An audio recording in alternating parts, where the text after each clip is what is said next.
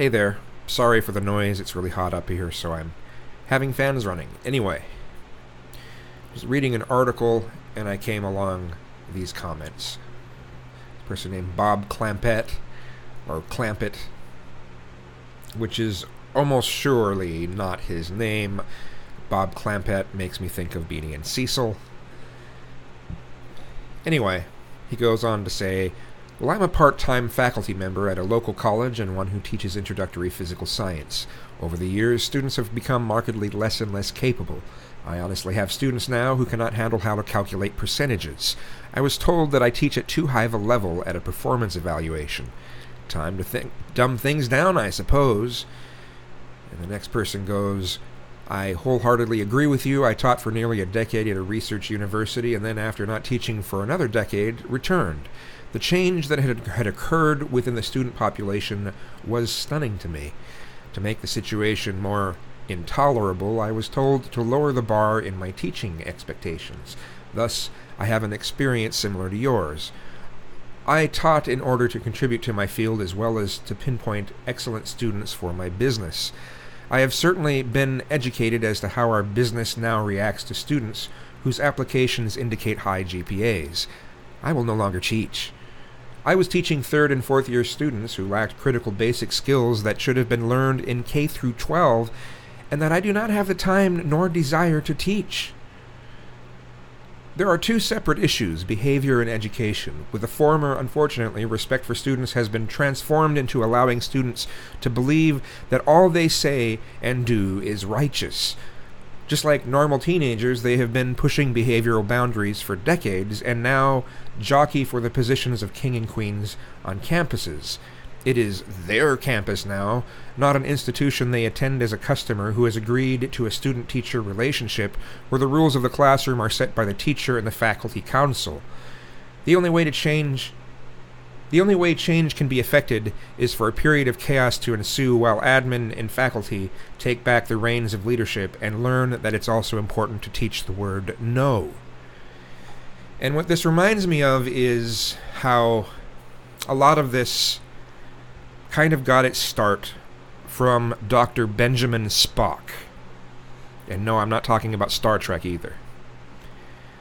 Benjamin Spock is someone that would basically, the move away from the way that we were doing things, which was very, very much based on religion and being overly strict and kind of ridiculous at points.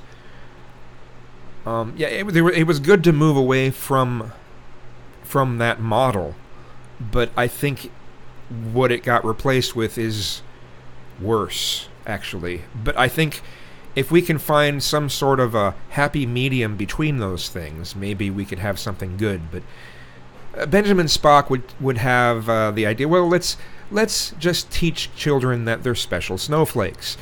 Let your children choose what to eat. Don't enact strict nap times or bedtimes. Teach them that even when they lose, they win, and not because they gained something from losing, but because they're special. And because he was a liberal, and liberals caught on to that sort of thinking about raising kids, our education system started heading towards that same bullshit. I remember it already firmly being in place in many parts of my elementary school years, early 80s. But now it's standard, and look what it's doing to us.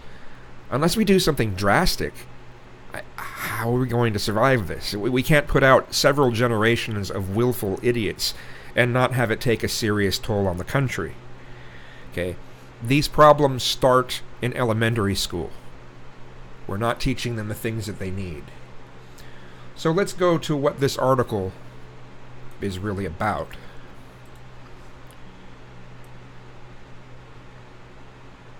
Come on, take me to the top. Alright, so students berate professor who refused to participate in No White's Day of Absence. No White's Day, huh? Just the whole, just, and people can't see, anyway. So this article says, over the past 72 hours, students have taken over a small liberal arts college in Washington State and only one adult has tried to stop them. Students at Evergreen State College in Olympia, who filmed their exploits and posted the videos on social media, have occupied and barricaded the library, shouting down anyone who disagrees with them or shows insufficient passion for racial justice. Biology professor Brett, is it Weinstein? Feinstein? I don't know. Was berated by dozens of students outside his classroom Tuesday morning for refusing to participate in an event which white people were invited to leave campus for one day. Now he says police have told him to hold his classes off campus due to safety concerns. Things are out of control at Evergreen. Police told me protesters stopped cars yesterday demanding information about occupants. Mr. Weinstein told the Washington Times, "They believe I was being sought. It appears that the campus has been under the effective control of protesters since 9:30 a.m. Tuesday. Police are on lockdown, hamstrung by the college administration. Students, staff, and faculty are not safe." A spokesperson for the Evergreen Department of Police Services confirmed the agency had been in contact with Mr. Weinstein. He said officers would be in touch with the Times, but 3 subsequent phone calls during business hours were not answered. A college spokesman declined to comment on Mr. Weinstein's situation or any of the other activity on campus. Evergreen student Blake Vincent said he was participating in the protests and was unaware of any searches for Mr. Weinstein's whereabouts. As for Brett being told not to hold classes on campus, I would love to know if that's true, said Mr. Vincent, who has been posting videos of the protests to his Facebook account, adding that the professor was never physically threatened. Oh, really? Never? So in this case, you know, it's okay to have these types of threats in person, but if someone disagrees with you on Twitter, it's harassment. Yeah, fuck you. God, what double standards. This pisses me off. Anyway, Mr. Weinstein was confronted outside his classroom Tuesday morning by dozens of students who demanded he apologize or resign for writing an allegedly racist email. His email took issue with a day of absence and day of presence demonstration for which white students, faculty, and staff were asked to leave campus for one day. He wrote, "On a college campus, one's right to speak or to be should never be based on skin color." A video of the confrontation, captured by Mr. Vincent, shows Mr. Weinstein attempting to reason with dozens of students who routinely shout him down, curse at him, and demand his resignation. Yes, this is where we've come to. People who think that they're special snowflakes because of our public education system, because of, you know, thanks to the mindset spread by Dr. Benjamin Spock, we have this shit.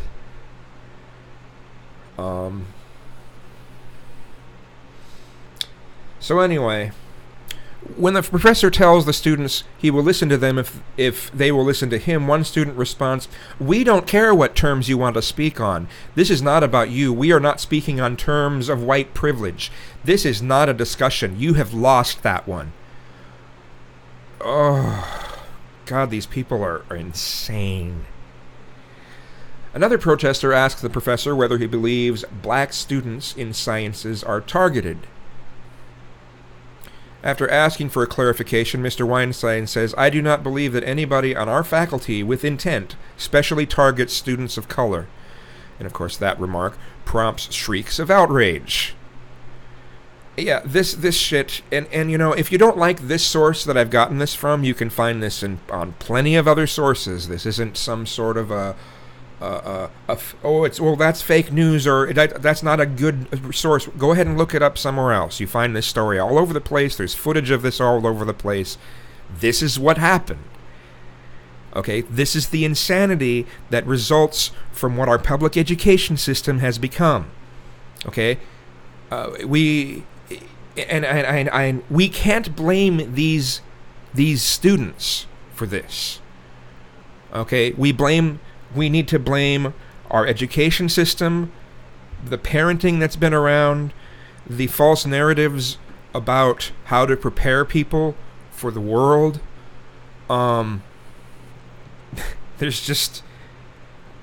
We need a wake-up call. And I hope we can get one soon, because this shit is fucked up.